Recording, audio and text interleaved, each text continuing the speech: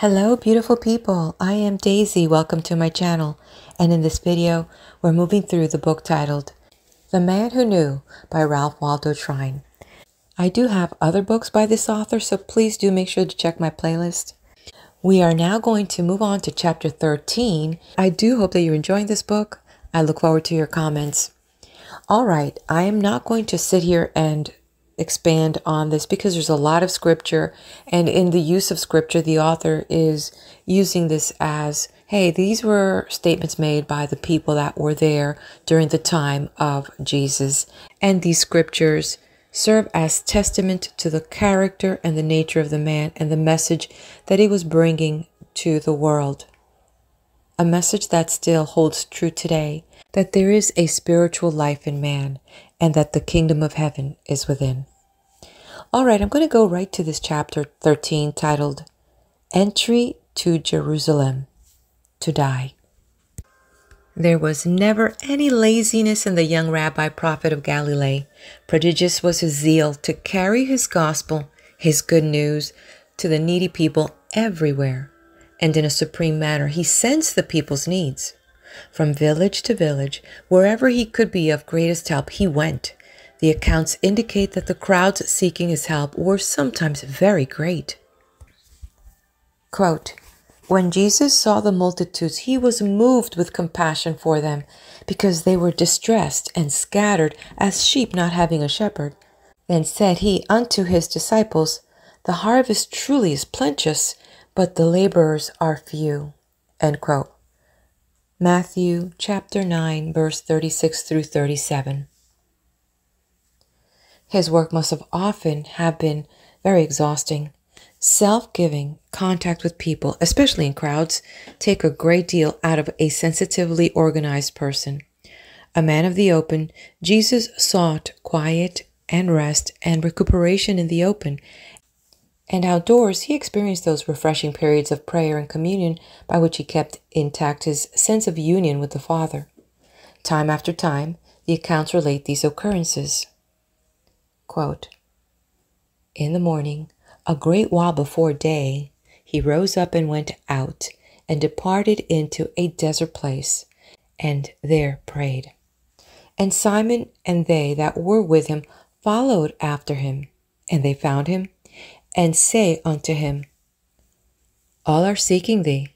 And he said unto them, let us go elsewhere into the next towns, that I may preach there also. For to this end came I forth. End quote. The book of Mark, chapter 1, verse 35 through 38. When he had finished in one village, down the road he went to another, sometimes alone, sometimes with one or two, sometimes with more of his disciples. Eager he was always to fulfill his promise. You shall know the truth, and the truth shall make you free. The truth of the life, the kingdom of God within. The truth not only to be accepted and believed, but also to be lived. Quote, by their fruits ye shall know them. Not every one that saith unto me, Lord, Lord, shall enter into the kingdom of heaven, but he that doeth the will of my Father. End quote. Book of Matthew, chapter 7, verse 20 through 21. Not only was he ever ready to share his truth with the people, but he was ever eager to free them and save them from the enervating and deadly dogma which was ceaselessly put about by the priests and the scribes and the Pharisees. The world has perhaps never seen a greater enemy of dogma than this herald of truth. He knew that truth, his truth, and dogma could never exist together, and he never hesitated to denounce its upholders and purveyors.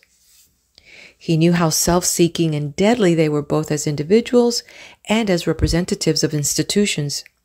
He knew how they lived as parasites among the people.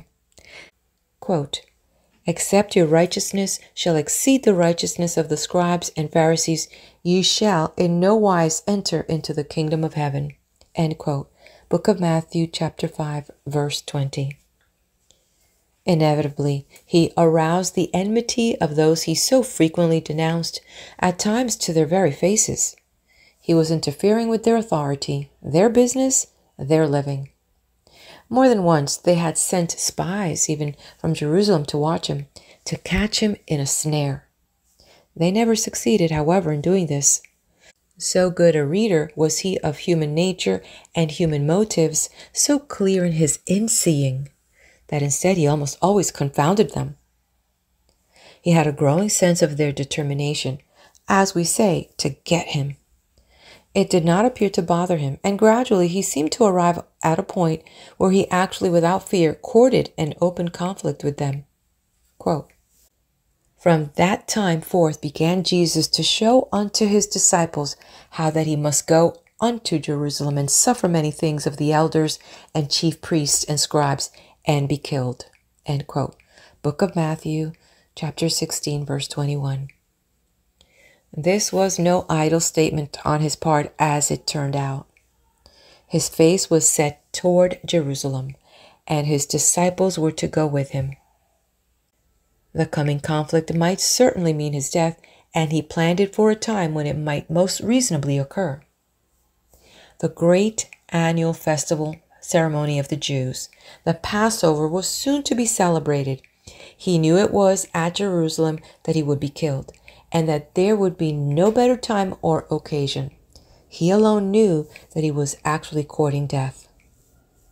His friends and followers in various localities warned him that the temple authorities were seeking him and advised him not to go that year.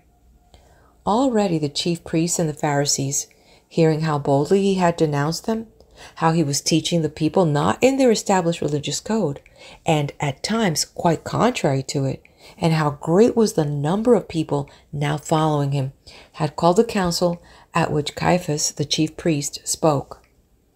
"If we let him alone," he said, "all men will believe on him, and the Romans shall come and take away our place and nation." Then from that day forth they took counsel together to put him to death. And they watched him and sent forth spies, which should feign themselves just men, that they might take hold of his words, that so they might deliver him unto the power and authority of the governor. This became quite generally known. There was also considerable talk and speculation throughout the countryside in many directions, just as there was at Jerusalem. Of one group which had already gone up in preparation for the feast, the account reads, "Then sought they for Jesus, and spoke among themselves as they stood in the temple, What ye think, that he will not come to the feast?" 6 days then before the Passover, we find Jesus and his disciples at Bethany, the home of his friends Mary and Martha and their brother Lazarus. Bethany is just outside Jerusalem, whither they are bound, but a short walk away. Jesus knows then that at any time he is likely to be captured, to be tried, and to be put to death. He evidently has his own thoughts and plans about it too. In fact, he will see to it that he is arrested. He will do such things that the authorities cannot ignore him, even if they would. They would probably find an easy ally to sanction their decree in the ruling Roman governor of Judea, Pontius Pilate, who not only detested Jews, but took pleasure in acts of violence and sometimes in executions without form of trial. It was Pilate who made his legions enter Jerusalem with figures of the God Emperor emblazoned on their standards, notwithstanding his knowledge of how the Jews abhorred idolatry and graven images of any type. But Tiberius Caesar, the God Emperor, born of a virgin, must have homage above every living man. It is interesting to note that the fiction of Tiberius being born of a virgin was known to Jesus and his followers and to the people of Jerusalem and Judea, but that Jesus and his followers and all the people knew nothing of the fiction that he, Jesus, was born of a virgin. This was due to the fact that the fiction connected with Jesus did not take form until a system of belief concerning him began to take definite form a number of years later. It is the spring of the year in Judea, the month of Adar, and the festival spirit is in the air everywhere.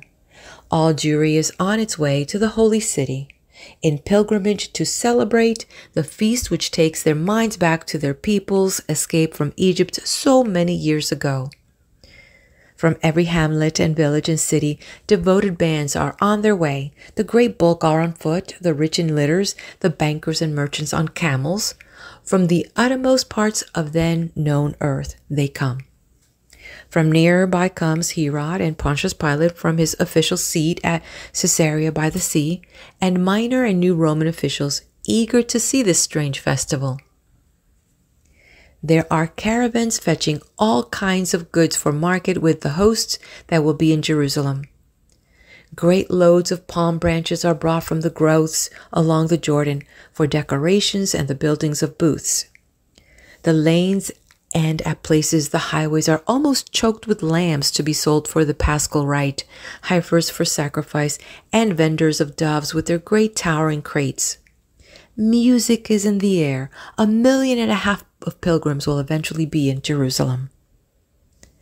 On the road leading down into the city from Olivet, Jesus comes with his disciples, heading a considerable band of his Galilean followers, among whom are a number of devoted women.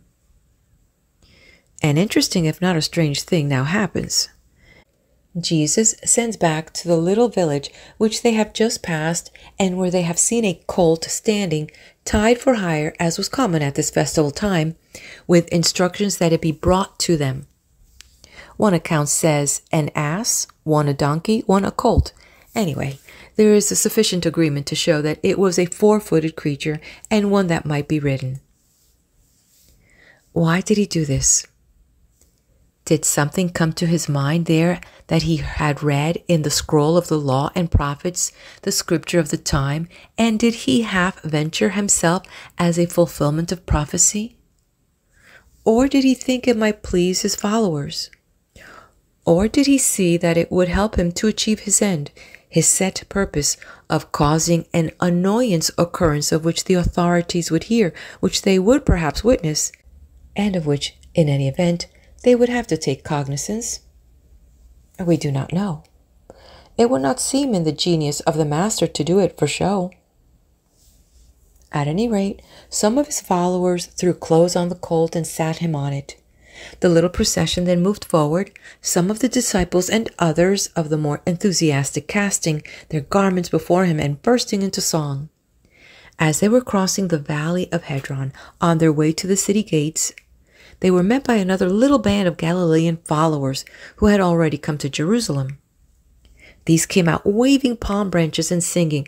Some of the men and women who had accompanied him from Bethany sang as they came, "Blessed be he that cometh in the name of the Lord. Oh, give thanks unto the Lord, for he is good." From the band that had come out to meet them from the city gates came the response, "For his mercy endureth forever." And again from the incoming pilgrim band, "Hosanna, Hosanna, the Son of David, the mighty one, Son of David. Hosanna, Hosanna, blessed is the King of Israel that cometh in the name of the Lord." And this, with various types of song and response, was a common way of greeting pilgrim bands as they came up the great festival. The procession of which Jesus was the center began to be considerably augmented. Ardent friends, townspeople, curiosity seekers, boys with their shrill voices who so quickly gather on such occasions. Some of his disciples and friends began to take alarm. They were pleased at the reception, but they saw he was not entering the city as a conqueror. Those high in authority were not there to receive him. No, not one. As his following grew, it became mostly a shouting rabble. "Master, see what you are doing. Be careful for your safety and for ours." They feared that it might take on the appearance of a nationalist demonstration, for the Roman authorities had their legionaries everywhere, and they might with ruthless force quickly check it, as they had many others. They knew also that the chief priests and the Pharisees and their council had their spies posted, and that they might move with quick vengeance against such a demonstration flouting their authority, especially when they knew who the leader was. There was danger from both sides. The enthusiastic admirers and the staunch supporters of the Master fancied that he was actually to ascend the throne of David, he, son of David, and to become their king. Others, in suppressed excitement, thought only that something most unusual, they knew not exactly what, was about to occur. This we infer from Luke's account. Quote, "They thought that the kingdom of God should immediately appear." End quote. But in the eyes of the more respectable and aristocratic Jews, Jesus and his band of disciples and elated followers were nothing more than an ill-clad group of ignorant countrymen and hangers-on, no different from thousands of others drawn on this occasion to the holy city. They had seen many such groups in other years. Now, however, it began to be noised about that the prophet of Galilee and his following were come. Nothing immediately happened. The genius of the Master again asserted itself. He dismounted from the colt, and the procession disbanded, threading itself in little groups here and there as they entered the city gate and made their way to the temple. Whatever was in the mind of the prophet of Galilee, whatever his purpose, he felt that it had been fulfilled. Everything was carefully planned on his part during these final 6 days at Jerusalem, and in all things he seems to have acted with a very definite precision. We of today, partly because of the majestic music which has since been written and which is sung in the churches, get the impression that there was a great triumphal entry into Jerusalem. Evidently there was not. The occasion, however, served some purpose in the mind and the plan of the Master. Might he have fulfilled, for those who then and even more today set store by such things, the strained letter of some prophecy? Zechariah, for example, quote, "The king shall come to thee slowly and riding upon an ass," end quote. Yet we can rest assured that the genius of the Master in his great message of life was far greater than this. It was approaching evening when he and his disciples reached the temple, about the time of the evening sacrifice, and with all other activities ceased. The city was thronged with people. There was no place to stay, so Jesus and his little band made their way across to nearby Bethany, perhaps to the home of their friends with whom they had so often tarried. End of chapter 13. Stay in your comfy chair. We're going to continue and roll on to the next chapter. Before I do flip this page, be so kind, hit that like button. All right, chapter 14. He teaches the great truth. The next morning, as he and his 12 stalwart followers come to the temple court, activity is at its highest. The bleating of frightened animals soon to be killed for sacrifice, with the barnyard smells filling the air, the vendors of doves hurrying here and there, traders on the concessions crying their wares, priests in their abundant and richly colored robes hurrying about, money changers doing a thriving business, translating species from many different provinces and countries into the temple coin. The Master and his followers in their provincial garb pushed or jostled or importuned to buy.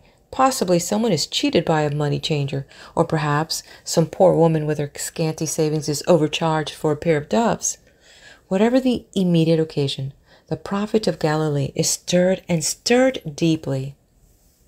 Then, in a fury, he overthrows the tables of the money changers and turns upon the different traffickers to drive them out of the temple court. Quote, "It is written, my house is the house of prayer, but ye have made it a den of thieves." End quote. At any previous time, however deeply he might have been aroused, his method would have been that of gentle admonition. Such was the nature of the man. But now a change has come. A fire and a determination seem to burn in every act. Is it part of a plan on his part to compel those who are seeking his arrest to make it? The news of his daring quickly spreads. He must inevitably hear from the temple authorities. That day and the next, he and his followers make their way through various parts of the temple, attracting, even among the great throngs, more and more attention. He boldly teaches in the temple. He denounces with increasing violence the scribes and the Pharisees and the priests. He discusses whatever they will with excited priests sent to trap him. They try to make an ally of the Roman authorities that they may trap him in a civil or political indiscretion or offense. The chief priests and the scribes and the elders even follow him at times as he walks through the temple. They are getting continually more anxious, and they send unto him certain of the Pharisees and of the Herodians to catch him in his words. And when they were come, they say unto him, Master, we know that thou art true, and carest for no man. For thou regardest not the person of men, but teachest the way of God in truth. Is it lawful to give tribute to Caesar or not? Shall we give, or shall we not give? But he, knowing their hypocrisy, said unto them, Why tempt ye me? Bring me a penny, that I may see it. And they brought it. And he said unto them, Whose is this image and superscription? And they said unto him, Caesar's. And Jesus answering said unto them, Render to Caesar the things that are Caesar's, and to God the things that are God's. And they marveled at him. From the book of Mark, chapter 12, verse 13 through 17. In various ways, they again try repeatedly to trap him, but again, in practically all cases, they are trapped themselves. Sometimes it results in jeers from the crowd standing by and listening. They're getting continually more angry and desperate and determined. Here also occurs an incident which brings a masterful teaching, universal and timeless in its content. The incident of the woman taken in adultery. An expositor takes 7 pages to elucidate it. A motion picture producer might require 7 reels. The real gist is this. He among you that is without sin, let him cast the first stone. A closely allied law pertaining to our common life would be, he alone that is perfect has the right to judge another, and no one is perfect. Were he perfect, he still would not judge another. Anyway, to judge another, it would be necessary to have all the facts running back even to generations, and these no one ever has. The Master understood. He knew. Go thy way, and henceforth sin no more. Interesting things occurred one after another. His every move and act and saying seemed to be charged more than ever with, I must be about my Father's business. Everything points to the fact that he realized his end was near. Some of his most salient teachings seem directed to clarify further and emphasize his great fundamental message, which during the previous months and years he had worked so hard to deliver. Added statements, brilliant parables pointed back to the kingdom and centered around it, but they more and more involved something to be done, rather than something merely to be received and believed. Men believing acted, and in acting, they were saved. Merely to believe is nothing. It gets one nowhere unless it is followed by doing. It is thus that the truth makes one free. His observation is keen. He sees everything, and he pours out many a lesson. Quote, And Jesus sat over against the treasury, and beheld how the people cast money into the treasury. And many that were rich cast in much. And there came a certain poor widow, and she threw in 2 mites, which make a farthing. And he called unto him his disciples, and saith unto them, Verily I say unto you, that this poor widow hath cast more in than all they which had cast into the treasury. For all they did cast in of their abundance, but she of her want did cast in all that she had, even all her living. End quote. From the book of Mark, chapter 12, verse 41 through 44. Another occasion, arising from the priestly group, gave him an opportunity for his great saying. Just what they had in mind on this occasion, it is very hard to tell. A lawyer, an interpreter of the ecclesiastical code, stood up and asked the question, Master, which is the great commandment in the law? Jesus said unto him, Thou shalt love the Lord thy God with all thy heart, with all thy soul, and with all thy mind. This is the first great commandment. And the second is like unto it. Thou shalt love thy neighbor as thyself. On these two commandments hang all the laws and the prophets.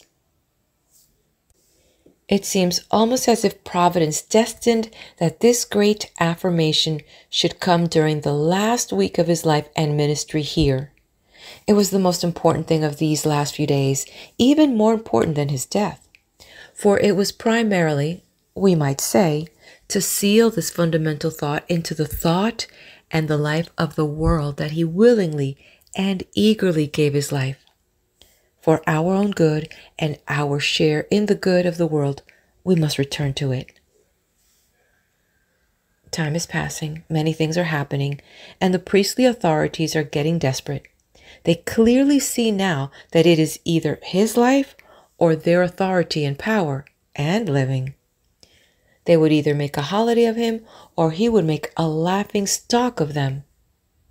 The whole ecclesiastical system, with all its prerequisites that it has taken years and even generations to build up, with all its ramifications of tribute that flow in from many different sources, is being endangered. The chief priests then ordered that he be taken and brought to them. They must have a sufficient charge, with sufficient evidence, however, and they dare not have him taken in public, lest his friends and followers and the friendly populace cry out against it and make a commotion which the Roman officials might be called upon to deal with. They then resort to money and bargain with Judas, whom they find with an eye to business. They make a compact that he will lead them and their officers to some secret place under cover of darkness where Jesus may be taken in, and in this way avoid the risk of any protest or tumult. Of the 12, Judas seems the most worldly minded, the most actuated by a sense of personal gain, and the most discontented with the outcome of 3 years' association with the Master. The wait is not long. End of chapter 14. Let's head over to the next video where I will continue and see what happens when a brave man chooses death.